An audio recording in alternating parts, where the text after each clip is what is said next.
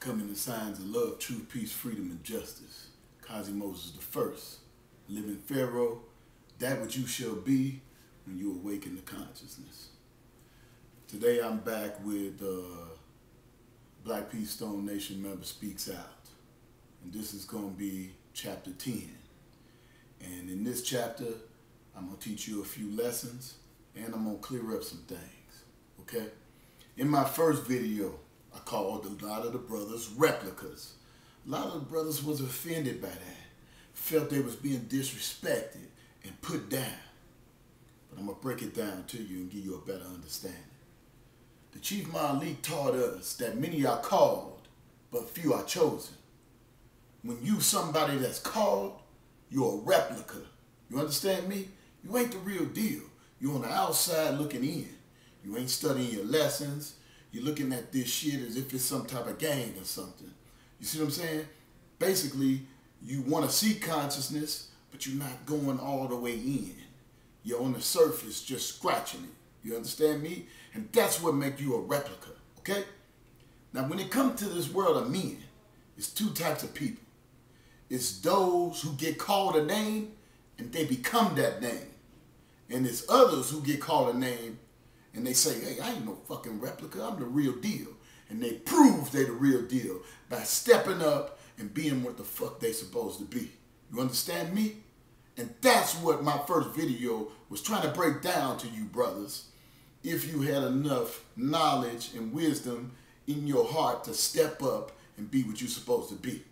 If you got offended by that, then you somebody who want to stay a replica and stay somebody that's called. You understand me?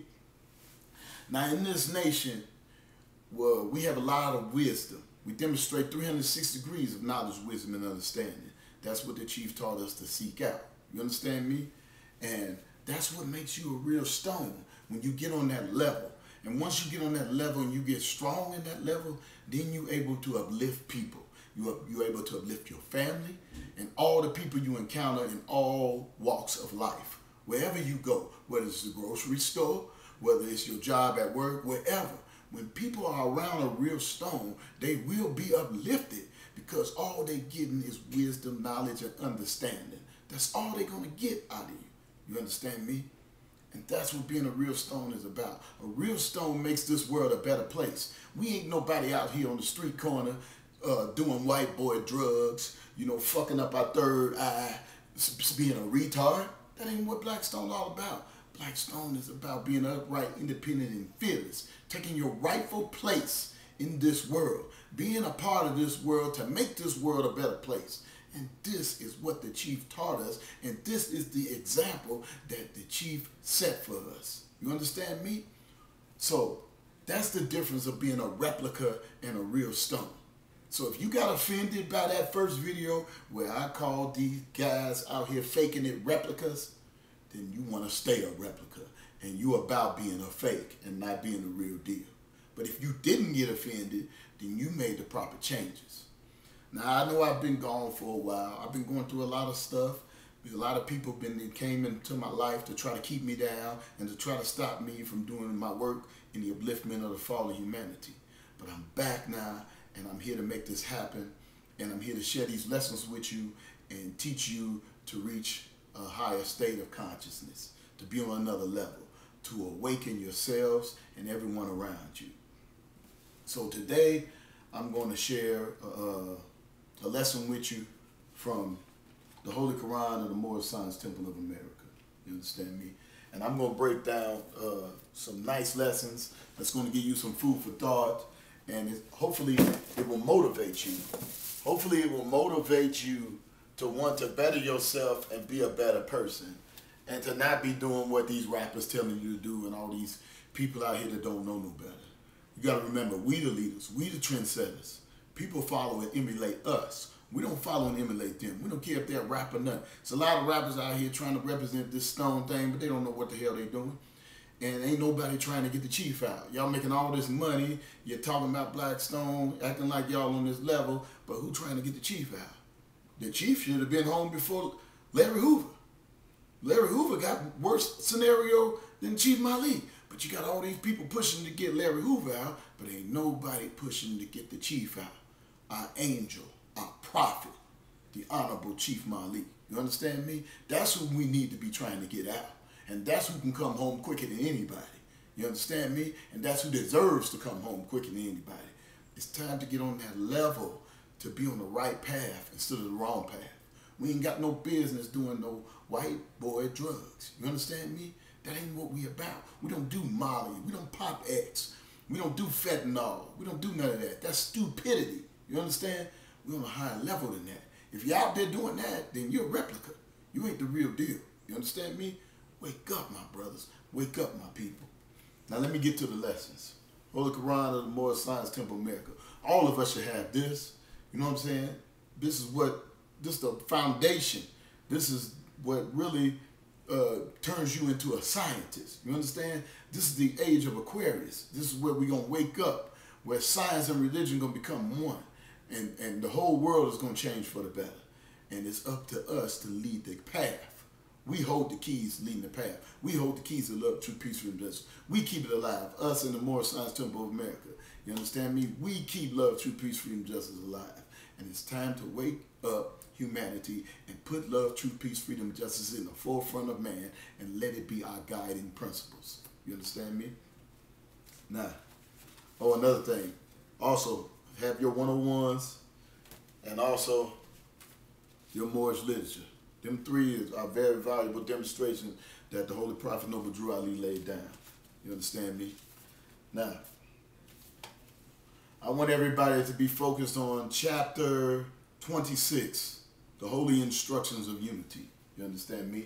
And we're gonna break down this chapter, and we're gonna hope you get a better understanding. You know what I'm saying, as far as yourself and your personal self goes, and it aids you and assists you in the study of your higher self and your lower self, and in knowing the difference. You understand me? Now, verse 1. The gifts of understanding are the treasures of Allah, and he appointed to everyone his portion in what measure seemeth good unto himself. Now, first of all, the gifts of understanding are the treasures of Allah. Okay? Now, we know Allah is the Father of the universe. That's what we was taught. So we know when the Prophet said Allah, he meant the Father of the universe. You understand me? Now, the gifts of understanding are the treasures of the Father of the universe. Okay? So, in other words, if you want real treasure in your life, it ain't jewelry, money, gold, or wealth. It's the gift of understanding. It's being able to understand things properly in a way that could better your life. That's a treasure. You understand me? Not how many chicks you got, how much money you got, jewelry, none of that. None of that. That ain't treasure. Real treasure is the gifts of understanding. And that's what was broken down at the beginning of the Holy Instructions of Unity, chapter 26. Okay. And he appointed to everyone his portion in what measure seemeth good unto himself. In other words, the Father of the universe appointed everyone his portion in what measure seemeth good unto himself. So everyone has a portion of understanding as far as what seems good to himself. You understand me? But the thing is, you have to remember, if you are third, you demonstrating white boy drugs, the things that you think seem good to yourself ain't going to be what's really good to yourself, because the mind is clouded and off your square. You're not in your proper state of thinking. You understand me? You're in your lower self. You understand me? Wake up, my brothers and sisters. Verse 2. Had he endowed thee with wisdom, had he enlightened thy mind with the knowledge of truth, communicated to the ignorant for their instruction, communicated to the wise for thy own improvement. So in other words, ask yourself, had he endowed thee with wisdom? Had he enlightened thy mind with the knowledge of truth? Do you really have wisdom, my brothers and sisters? Have your mind been enlightened with the knowledge of truth? Or are you cloudy and off your square? Ask yourself. And if you do have it, communicate it to the ignorant for their instruction. It's your duty and obligation to communicate it to the ignorant and help them and assist them, raise them to a higher vibration. You understand me? And it is also your duty to communicate it to the wise for your own improvement. So if you know people that's wise and already on the path, and you see them shining, you see the light around them, demonstrate with them, talk with them, improve yourself more by associating yourself with people on that path. People who are about bettering themselves and living in the signs of the higher self and staying away from the lower self. Number 3, true wisdom is less presuming than folly. The wise man doubted often and changes his mind. The fool is obstinate and doubted not. He knoweth all things, but his own ignorance. You understand me? Now, the prophet Noble Drew Ali had a vocabulary that was very powerful and beyond his time. And that's why we study these lessons in this age after he's long gone. Because his message was prepared and focused more on the future of mankind and not the past. So when you read this Circle 7 Quran and you run across these words that you don't know, it's best to have your dictionary ready so that you can look up these words, okay? Now, when it says true wisdom is less presuming than folly, folly is a lack of good sense, okay? So true wisdom is less attractive than folly, lack of good sense. Having a lack of good sense is a lot of fun, okay? So it's not going to be as attractive as being stupid. You understand what I'm saying? But we know we're not here to be stupid. We're here to be scientists. We're here to wake up. We're here to improve ourselves, okay? Now, the wise man doubted often and changes his mind. A wise man is always looking for improvement of himself. So he gonna doubt himself, even when others don't doubt him, just to see if he can come up with something better or find a revelation from the Father so that he can learn more and awaken himself more. So he's gonna doubt things that he does, and it's only for his own improvement. You understand me? And he's gonna change his mind sometimes too, because he knows he doesn't know everything. A wise man is not stupid. He's not in this world to be smart. He's in this world to be intelligent. He's a scientist. This is a journey to him, an experience, a discovery, a self-discovery. And this self is the higher self. You understand me? Now it says, the fool is obstinate and doubted not. He knoweth all things but his own ignorance. So I looked up the word obstinate, and obstinate means stubbornly refusing to change one's opinion or chosen course of action, despite attempts to persuade one to do so. So the fool is stubborn. He's hard-headed. You try to tell the fool right, he don't want to hear it. He think that what he know, you know what I'm saying, is truth because it's been working for him. And because he been getting by knowing these minute things, he gonna stick to it and forget anything he hears that's better. And that's not the right way to be. Life is about growth.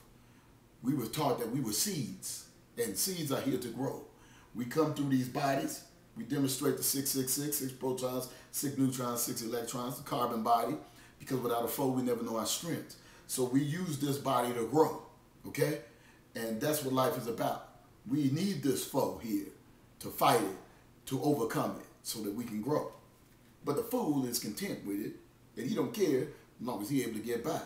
And it says he knoweth all things but his own ignorance. You done met people where you're trying to tell them they're wrong and they don't want to hear it. All they want to hold on to is the little pebbles that they do know. And try to, act like that's something when it ain't nothing. All right, we're going to move on to 4. The pride of emptiness is an abomination, and to talk much is the foolishness of folly. Nevertheless, it is the part of wisdom to hear with patience their impertinence and to pity their absurdity.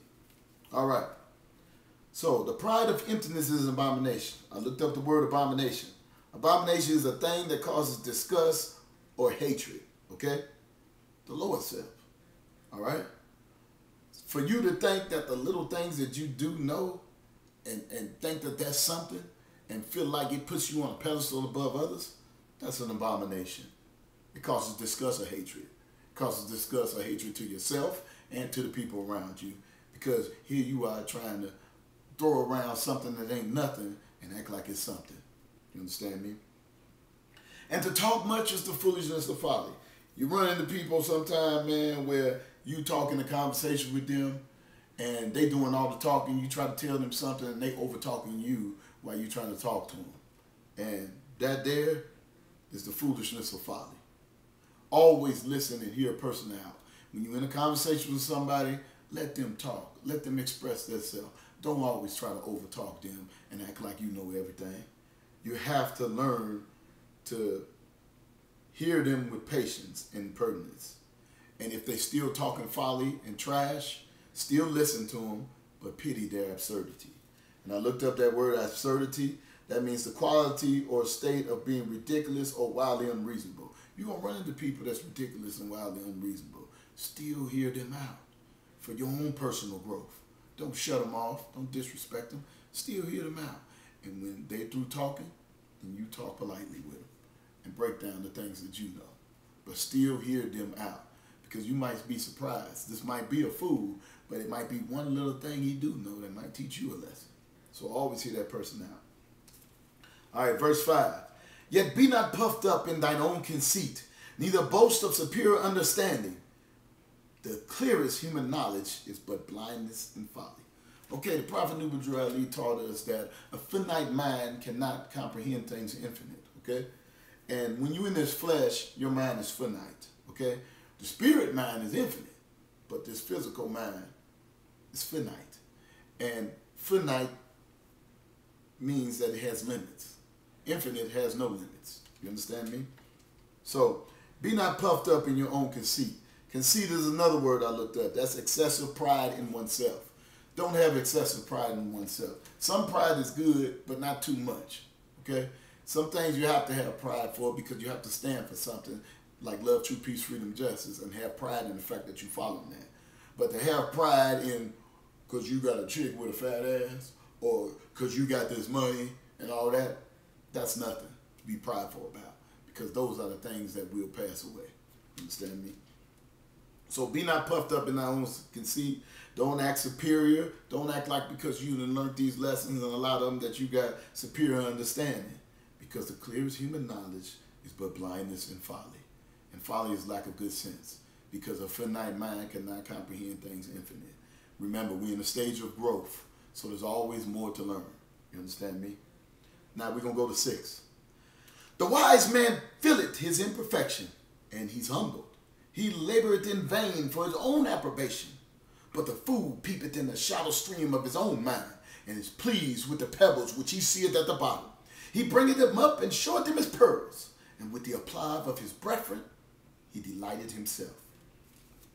So, the wise man feels his imperfections. In other words, the wise man knows he's not perfect. No matter how much knowledge the wise man has, he knows he's not perfect.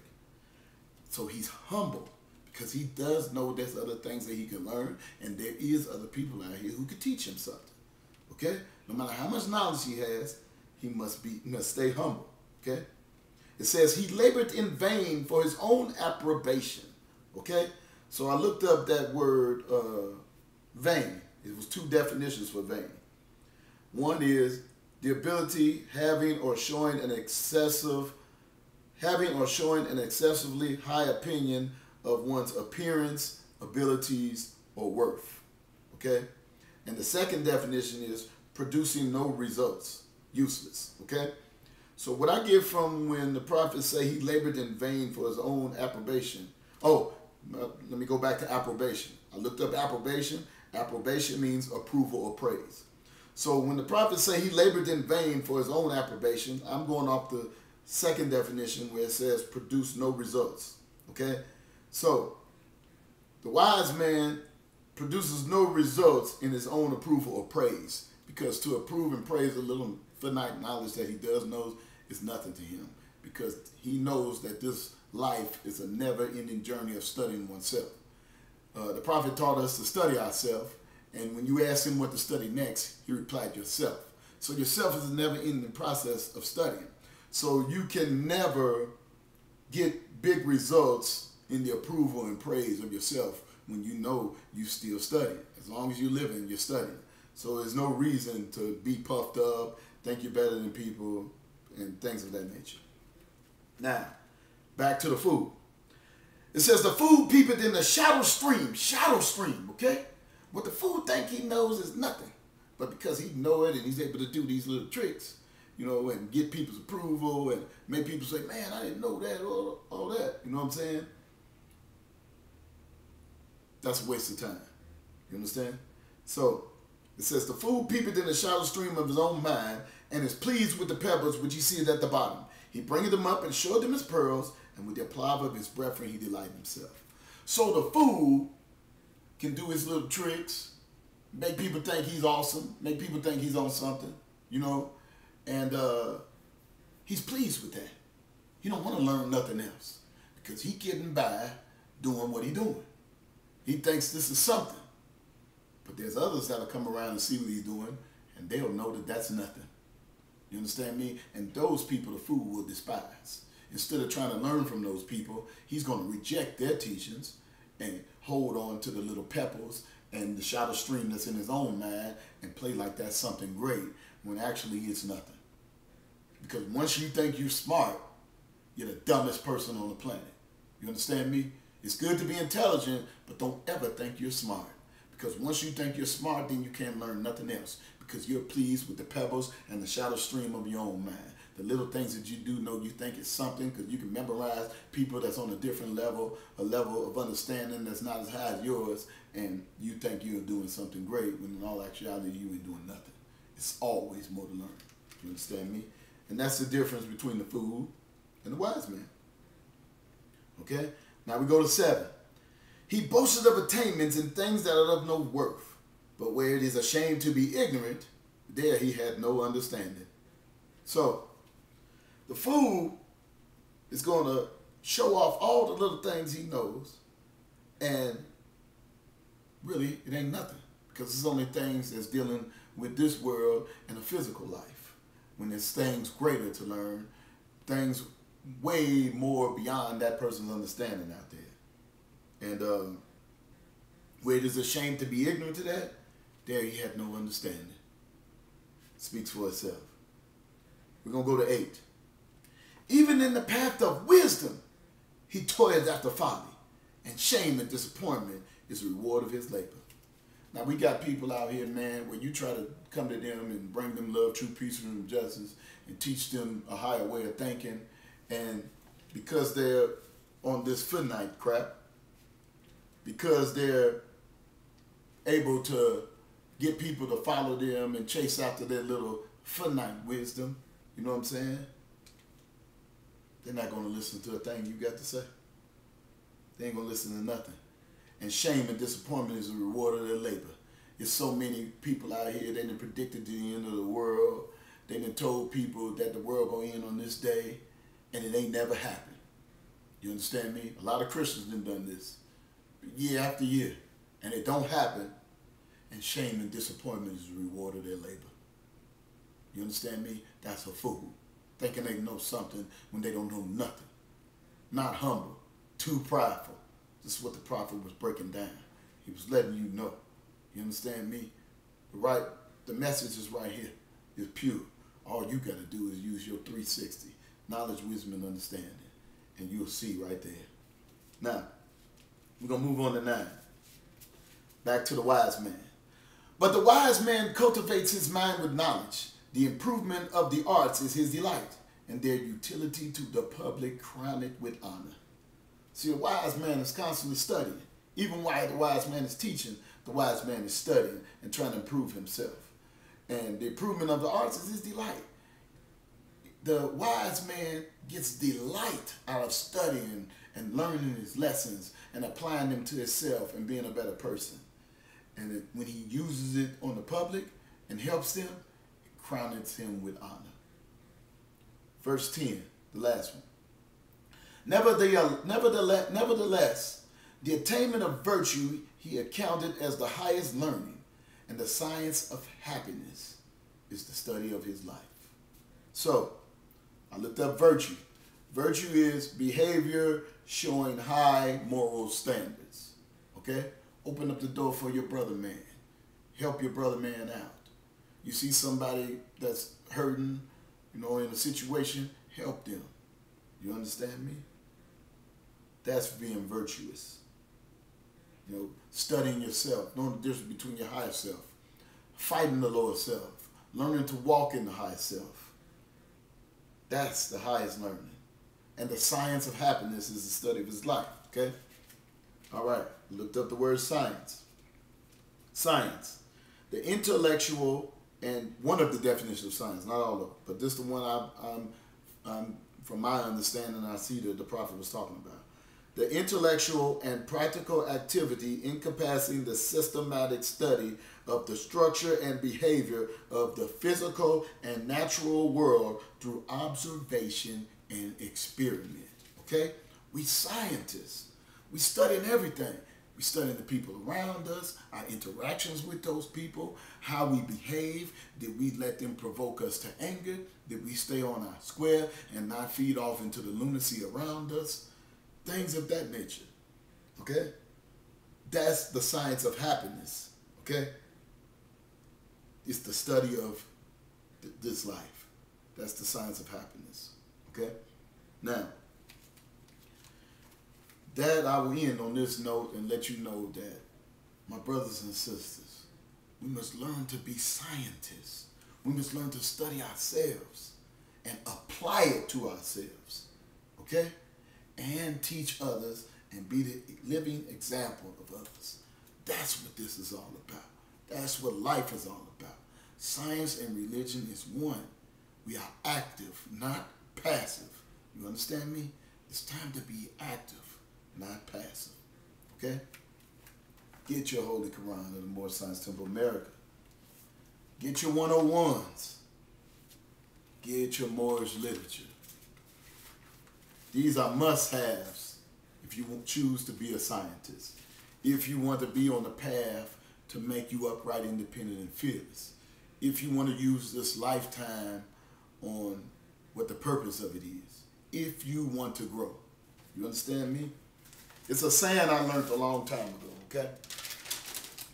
And this saying was, small minds discuss people.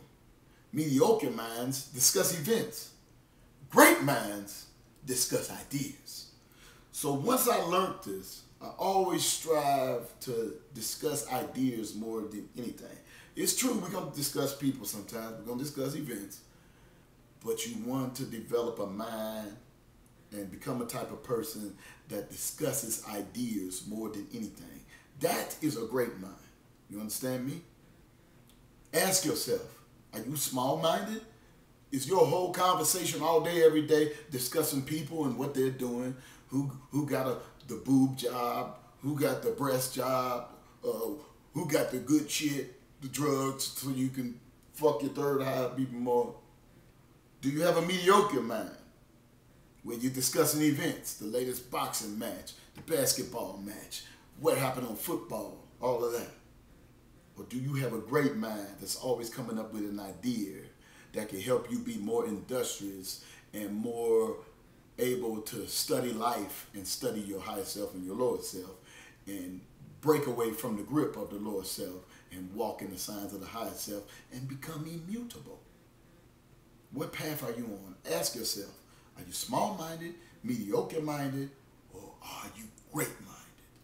You understand me? Now, with that thought, I'm about ready to end this. So if you got something out of this and you got something fruitful out of this, make sure you like this video and subscribe. Watch all my other videos, learn from it, tell your friends about it, your buddies, everybody, and grow. Life is about growth, okay? The higher self is one with the Father of the universe. It's in us. The human body is the temple of the Creator. When you walk in the higher self, and you know the difference from the higher self and the lower self. You understand me? And please help me out. I got books out here. Books that's going to teach you many lessons, okay? The poetry in here is short. It rhymes like rap. You can learn many lessons from it. I got the Poetry of Self-Realization. I got the Poetry of Self-Realization Volume 2, Real Hip Hop. And last but not least, I am the Poetry of Self-Realization, Volume 3, Young and Dumb. Let's get these books. Help me out. Assist me. You know, we stones. We're supposed to stick together. You know, we're here to teach the world. I'm doing what I'm supposed to be doing, but I ain't got no help.